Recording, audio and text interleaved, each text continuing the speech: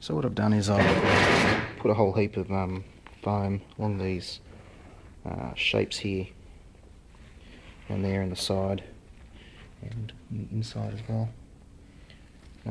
The idea is that the seat, I think it's lost a lot of its shape over time, and looking at the new covers, it wasn't filling up this top bolster as much as I'd liked.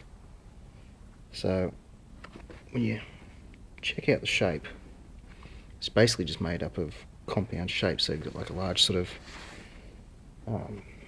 squarish shape there, another one along this side, a little triangle in there, and on the inside as well, that's just another triangle there as well. So just cutting the shapes, I've got all these templates made up. The good thing is that they're mirror images of each other.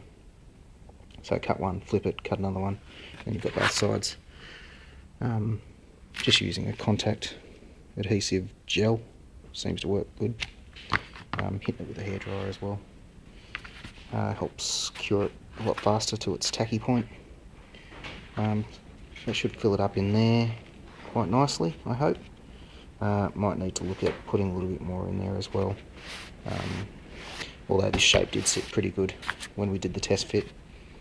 What we understand is that the leather shrinks over time, so you know, it will take its time to do its thing.